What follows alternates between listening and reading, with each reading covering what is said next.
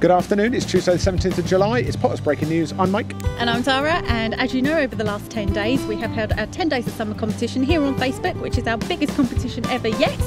And it's exciting times as we announce our first winner. The prize is a weekend break for 4 here on resort at Potters. So the lucky winner is...